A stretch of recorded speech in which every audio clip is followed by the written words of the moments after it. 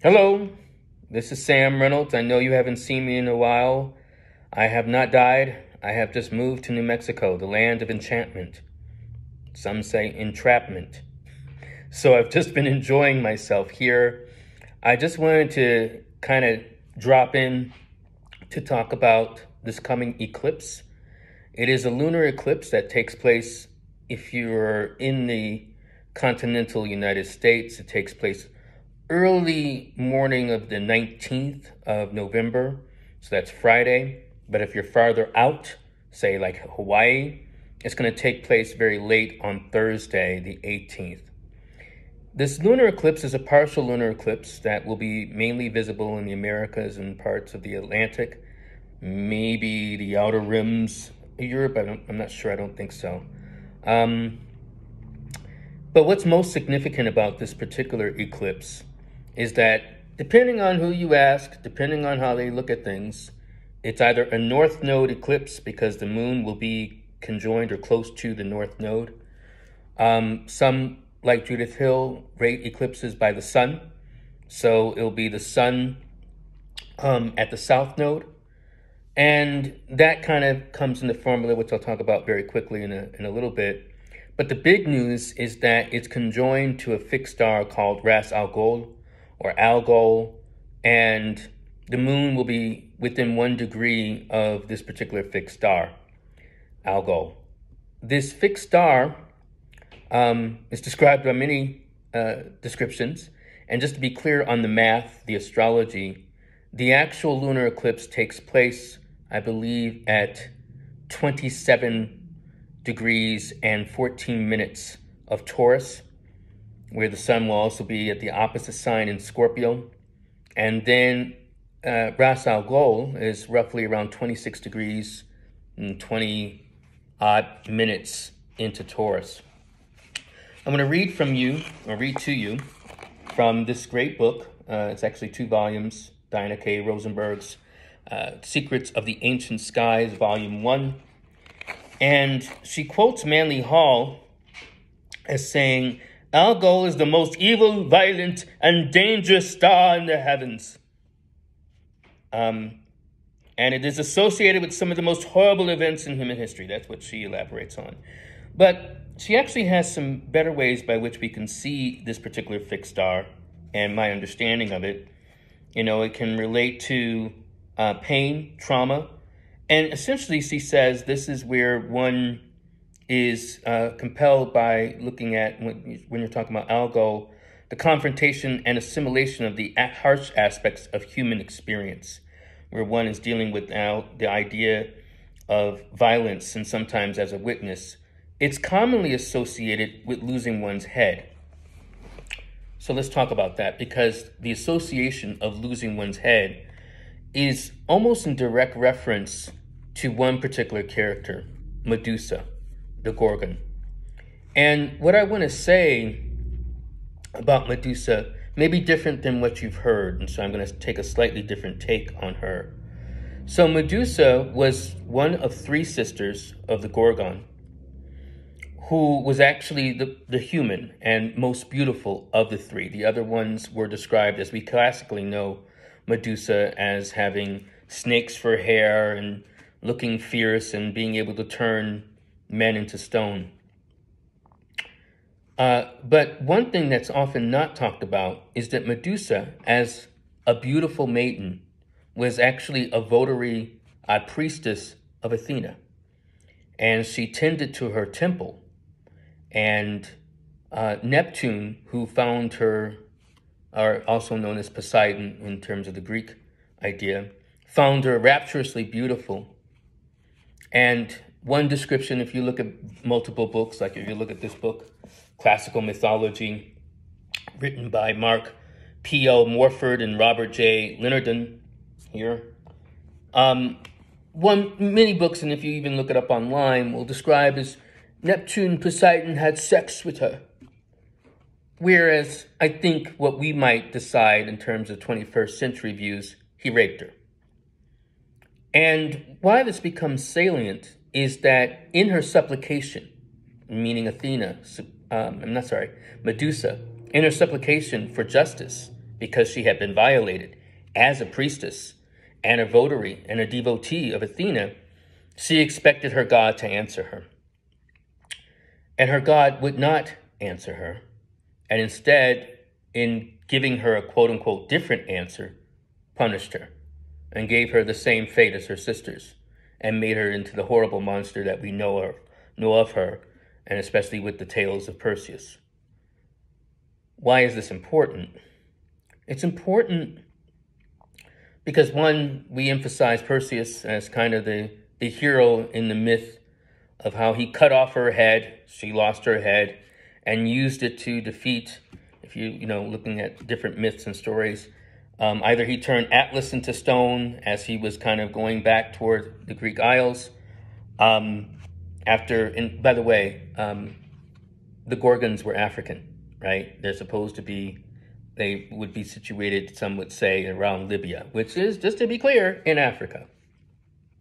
So we could also say Medusa was an African. So he took her head, and then if you watch, movies like Clash of the Titans, which kind of recounts some aspects of the myth, whether you're looking at the Mark Hamill one or the one with the other guy that's from the 21st century, I really have forgotten his name. That's how memorable part of that film was. He turned the Kraken into stone using Medusa's head.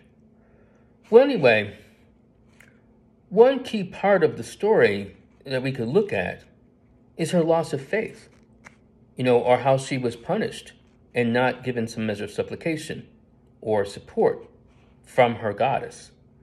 There's another way we can look at this, though, and I think this becomes more important as we're now talking about what's going to happen with Algol, or this lunar eclipse on Algol. We could say, despite the trauma, the pain that Medusa must have suffered in being abandoned, being raped by a god, no less, I think one thing we could talk about in terms of losing one's head, even before she actually lost her head, was then not recognizing, maybe she got very caught up in the shame in some way of losing her sense of self in this particular moment where she was just violated, just in terms of the level of violation she must have felt or experienced. And again, we're talking about this in the level of myth. I am speaking about her as if she were a person, but I am going to go with that particular idea. And because, rape happens to many women around the world in terms of minutes. And one thing to contemplate as we're thinking about this eclipse coming is that idea of losing one's head. And what does that mean? Losing one's head is kind of being so caught up in one's passions and the horror of things that one can't step back and rediscover yourself, rediscover the grace that could be also in that moment, rediscover or even discover the greater sense of where you can experience some aspect of the divine even within yourself.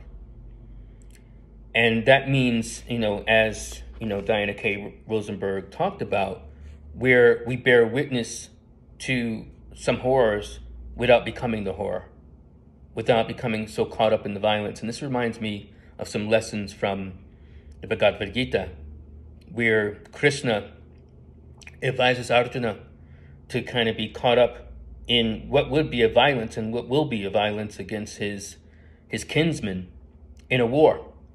But not to be caught up in it by, the emotion and the passion of it, but more so to be caught up in this is his action that he must perform with some aspect of, aplomb and, as almost like a sacrifice, as a way of dealing with one's divinity, whether you're talking about a divinity that's outside of you or within you, whether you're an atheist or whether you are someone who does ascribe to the principles and ideas of theism. So I think one thing to think about in more concrete terms as we're coming toward this eclipse, where are you losing your head? Where are you so caught up in your passions that you're blinded to what really may be happening? where you can see a different story, where you can tell yourself a different story, where you can behold a different way in which you understand what you think is fundamentally reality, what has to be. Because what this particular star can testify to, Algol, is where we can be so caught up in our passions, because it can actually signify where one experiences violence. But that violence isn't just about what happens to us, but also what we can actually put out. And that can come from roiling passions. Remember, depending on who you talk to, we could be talking about this as a south node eclipse or a north node eclipse. And just take for the sake of argument, the north node is kind of the influx of energy, just like you see this little, or this big air conditioning unit that during the warmer months puts in air into this particular apartment, to this particular house. And the north node is an influx of energy. And that may sound good, but it depends on what kind of influx we're receiving. If it's kind of more toward acquisition of things and kind of being caught up in the treadmill of reality, or what we think is reality, and pushing forward, then this is where we can become entrapped ourselves in too much. Then if we think about this as a south node in terms of the position of the sun, this is where we have to remember what we can consciously sacrifice, be willing to give over into the spirit world, into the world we don't see. It's kind of like the filter. I don't think this particular apartment has, I think it's in that unit itself, where you also filter the pathogens and different things in the air that kind of go outside of the apartment. Like having a flue in my fireplace. It kind of takes the smoke out. So the south node is more like it takes the energy out and into the other realm.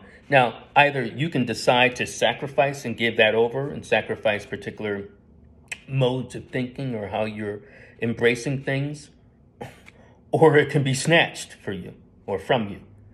So I would think it's better to sacrifice willingly, to think about what are some ways in which I or you, any particular person, is kind of yielding too much to the acquisition of things or being caught up in one's emotions that you're willing to part with.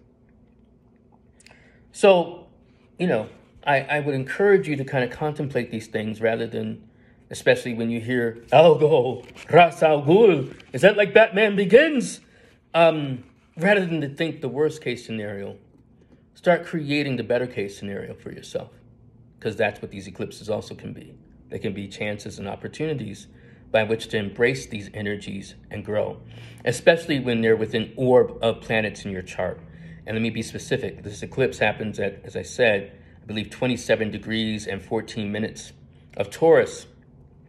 And so you can look at it. I give it 8-degree orb. And I don't cross over into other signs, although one could do that.